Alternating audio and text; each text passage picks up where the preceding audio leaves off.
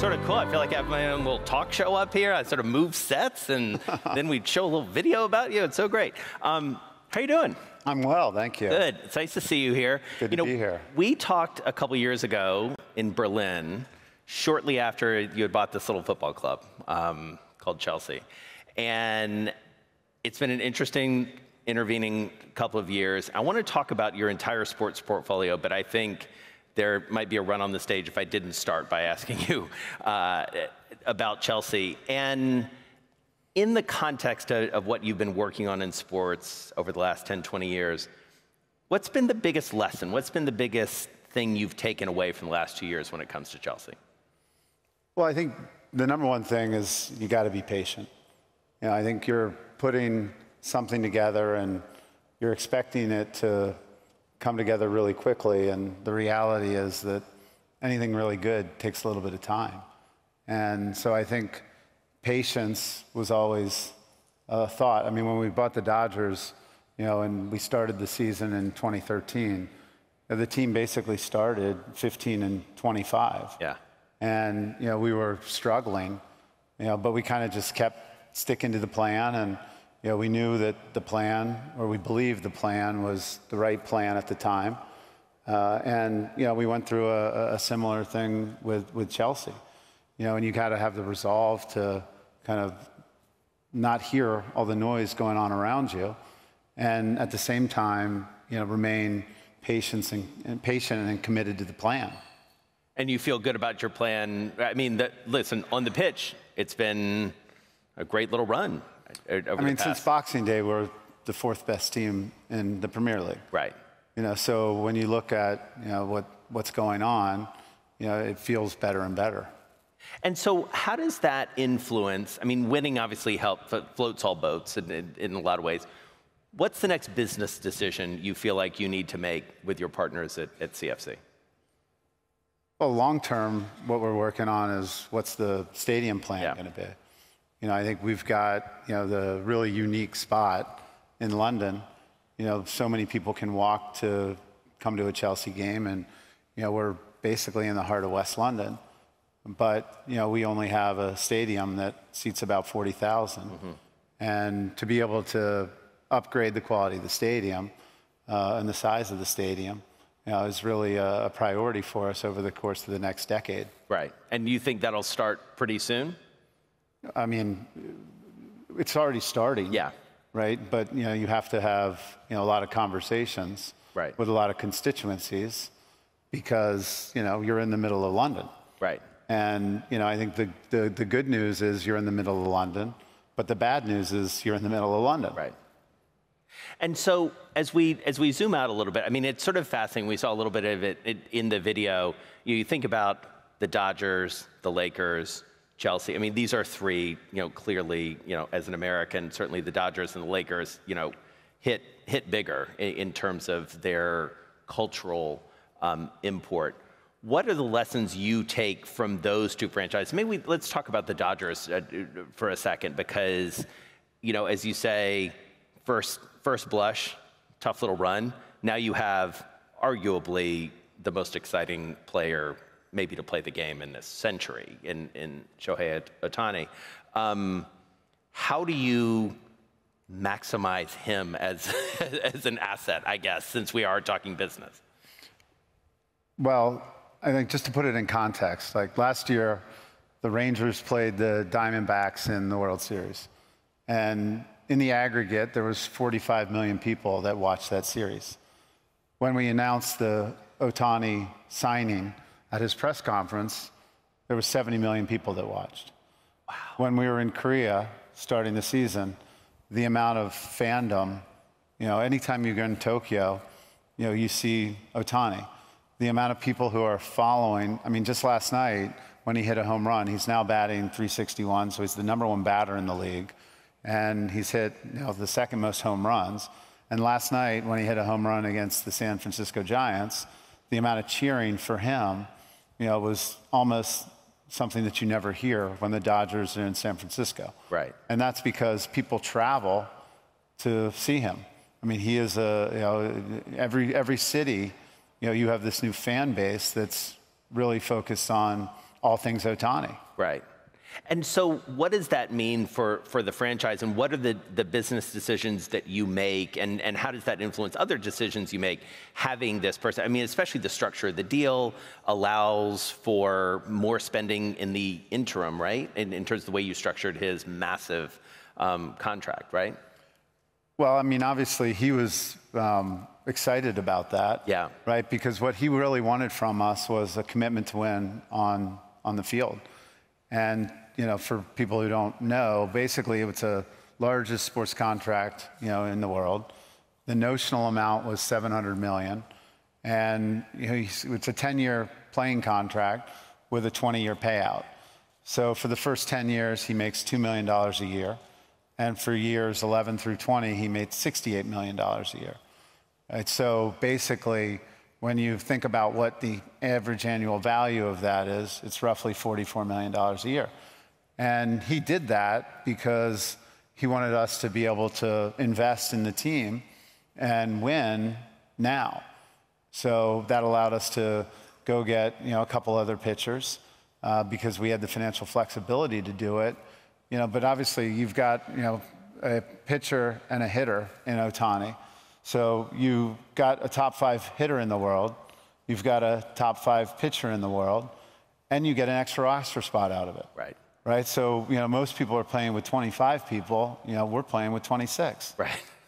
And so as you think about, you know, the lessons of the Dodgers, how do you apply that? I mean, whether it's the long-term investment thesis, like how does that play out across the rest of the portfolio? Well, the first thing I think, you know, from our point of view, you know, we believe the brands really matter. And, you know, if you look at the Dodgers, you know, in the U.S., it's a giant brand. You know, they were the first team to have an African-American player in Jackie Robinson.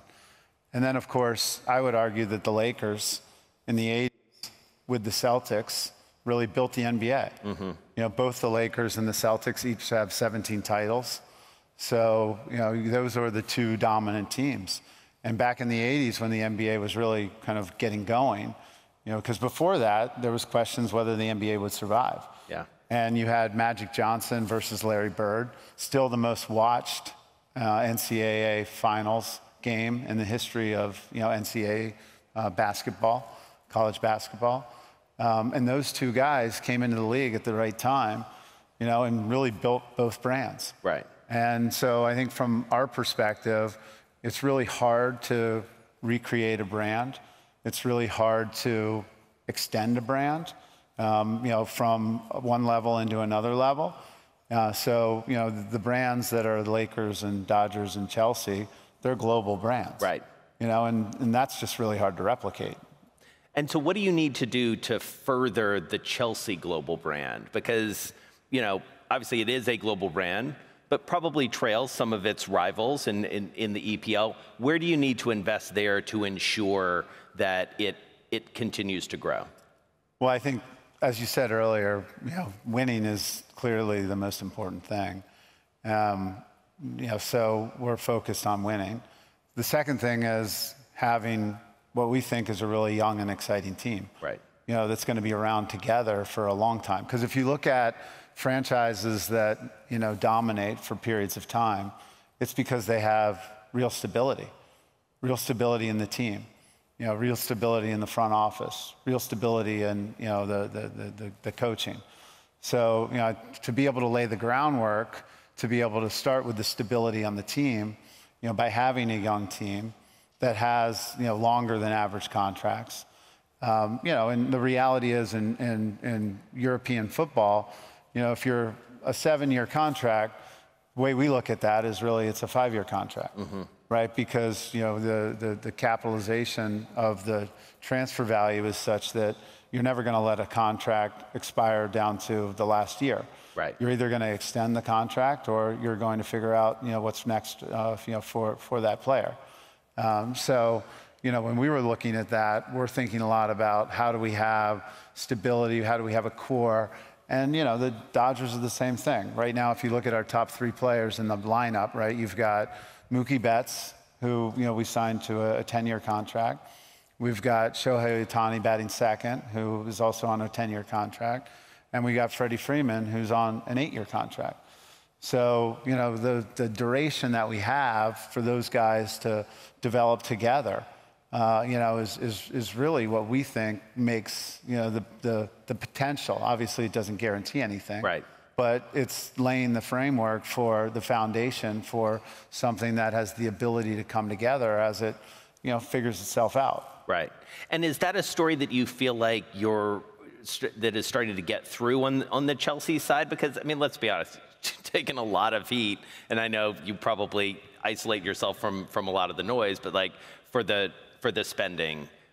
But you look at that as an investment. That's the other thing I don't think, right? I mean, when people talk about spending, I mean, the way I think about it is we're investing, and when we have, you know, a collection of players, and really those players continue to hold their value. Right. Right. So it's not as if we're, you know, kind of writing off the money, the investment, right? So, you know, what we're thinking about is what does it really cost to finance that portfolio of players? Yeah. Right. So, you know, because of course, you know, some players will go up in value and some players will go down in value, but you know, I would argue that, you know, the investments that we've made, you know, have continued to, as a balance, continue to hold their value. And really, therefore, you know, we're not spending the money, you know, we're investing the money, and really we're just thinking about the cost to carry. Yeah. You know, what's it cost to carry that portfolio of players that are obviously so valuable?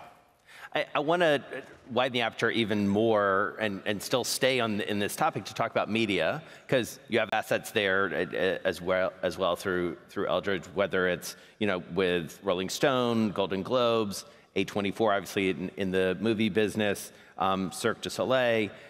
You understand the media world. The media world is part of the intrinsic value. We just spent a lot of time talking about this on the panel in sports. How do you see the media element of this evolving in the near term? We've got an NBA, you know, media rights deal that's going to be announced probably any day now. What happens next with media as it relates to sports and the value of sports? So, right, if you think about how you break apart the value of a club or a team, right, you have everything that goes on site, right? You've got the tickets, the merch, the hospitality, you know, the food and beverage, the sponsorship inside of the actual facility. And then, you know, the media value is the glow, right, that comes out of the facility, whether it's an arena or a stadium or whatever it is. And then you think about, okay, well, how do I expand and extend that glow, right? And, you know, I think obviously, you know, the thing that really is driving these is that there's now trillion-dollar balance sheets or trillion-dollar market value companies that have gotten involved, right? So it used to be you would have kind of, you know, the broadcasters thinking about it. Now you've got, you know, Amazon, Google, Apple that are all playing in the game. And you look at them, and together they're probably worth, I don't know, $6 trillion or something, $5 trillion. And not to mention Netflix, who's probably around the hoop. Yeah, and Netflix is, you know, it's a big company. Yeah. But compared to those guys, it's really not so big. Right. But it's, I think, probably a $300 billion market cap. Right. And yeah, now they're throwing their hat in the ring, you know, because they understand, you know, that people want to watch this stuff. And, you know, there's very few things that people will adjust their calendar for, right? So, and sports are probably it. Right. Maybe some award shows, but certainly sports. Right. And if you look at, you know, Major League Baseball, it is a tale of the haves and have-nots in many ways when it comes to media. The Dodgers, I mean, that was a key part of your investment thesis, I believe, when you bought the Dodgers, is the sort of implicit value on the media side, correct? I mean, 100%. Yeah. I mean, when we bought the club, it was 2012, and the media rights were coming up for renewal in 2013, right? So, you know, and how we valued that was a real appreciation for what we thought the media rights were, right? And, you know, MLB is even more complicated, right? Because you've got the cable system. You know, back then, it's now kind of crumbling a little bit, but you have the cable system that would then go into the RSN, and then the dollars in the RSN would go into the team, right? And the dollars that would stay at the RSN were not subject to revenue sharing. Right. So, the revenue sharing is really what goes on at the team, but not at the RSN. So we ended up getting $8.4 billion over 25 years. That went from the cable companies into the RSN, and we only had to invest $3 billion from the RSN into the team. Right. Roughly, rough math. Right. Right. So that was absolutely part of the strategy. And the revenue sharing was based on the $3 billion roughly that was coming from the RSN into the team, and everything that stayed in the RSN, and we owned 100% of the RSN. And so does the same upside exist as you look at Chelsea and the EPL and soccer more globally? Does the same upside exist for media, you think, for soccer? Football, yeah. I think that it's hard to be here and call it soccer. I know. But it's embarrassing. It's embarrassing for me.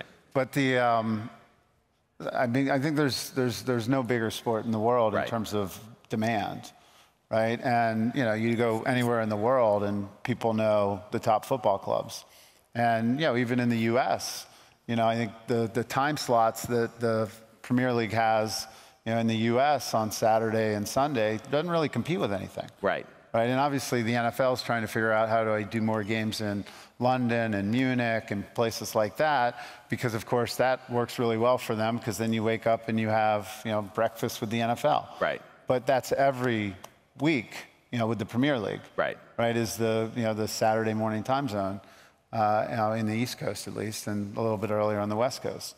But yeah, I think that because there's so much implicit demand, so what you have to figure out how to do is how do you get direct relationships with your fan bases, right? Right, and how do you do things that are unique and different? But obviously, what we have is an asset in Chelsea that is in high demand, right? Right, and we can give experiences that you just can't buy elsewhere. So how do we start to think about how to position those opportunities in order to really grow revenue in a world where financial fair play is becoming a much more detailed conversation, and I think something that the league is committed to in order to try to have a more balanced competitive slate. Right. And do you think financial fair play is at the place it needs? What else needs to happen to ensure that there actually is fair play? Well, it's coming. I mean, I think you're seeing a lot of debate about what percentage of revenue can be spent on the team, and that's happening, and likely to be voted on in the June Premier League meeting and finalized. And then there's another concept that if you think about one is top down and one is bottom up, there's another concept called anchoring, which is saying that the maximum wages for the team can only be a certain multiple of the smallest amount of media money that goes to the 20th Premier League team. Right. And so as you look at this portfolio, we only have a couple minutes left, and I could talk to you all afternoon about this, but as you look at your portfolio now, you do have some unbelievable assets.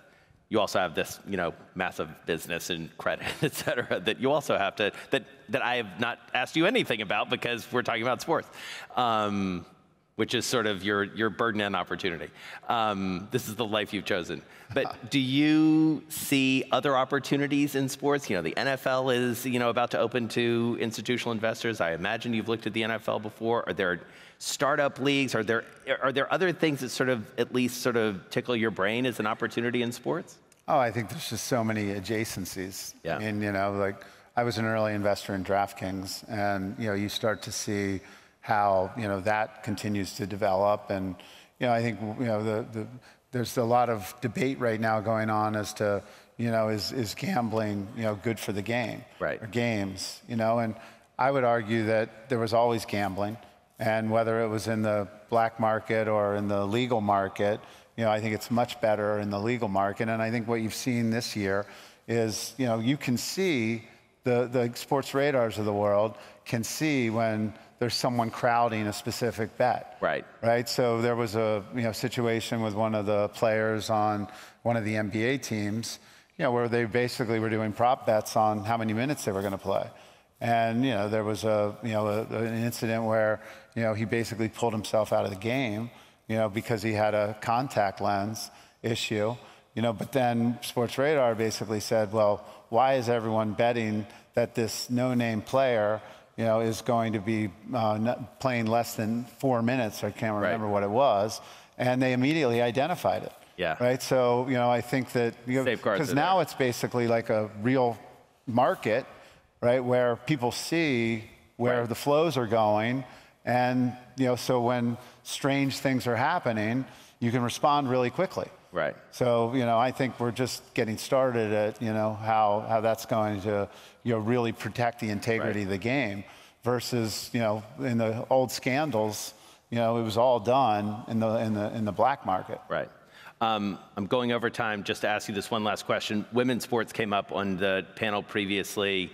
It feels like there's investment happening at Chelsea specifically on the women's side in terms of the opportunity there. Is that something you're interested in broadly? I learned about that reading about it in the paper. So, it's amazing how many things I learn about reading about. So. But in terms of the opportunity for women's sports, is that something you see in general? Oh, yeah. I mean, obviously, the Caitlin Clark phenomenon has been nothing short of just amazing, right? The men's Final Four had a lower media audience than the women's Final Four this year. Right. And that was Caitlin Clark, and she played her first game last night and proved that she deserves to be in the WNBA, scored 20 points in her first game. And I think it's just getting started. You're gonna see the WNBA continue to grow. You're gonna see women's soccer, football around the world, the NWSL. Right. Angel City is talked about being up for sale. So, I would be shocked if that, doesn't go for at least $200 million. Right. And who would have thought, a year or 2 years ago, when the Washington Spirit just traded for $33 million or something, that you're going to see, the Angel Cities club trade for 200. Right. And, I think one of the things we believe very much, is that the Chelsea's women team is a top women's team in the world, and is going to be worth hundreds of millions of dollars. And we're starting to see sponsors recognize the fact that, they got to get on board. Right. Because, it's good for their brand. Right. You're a gentleman for spending time with me. Thank you so much. Really good to see you. Thank you, Jason. Thanks.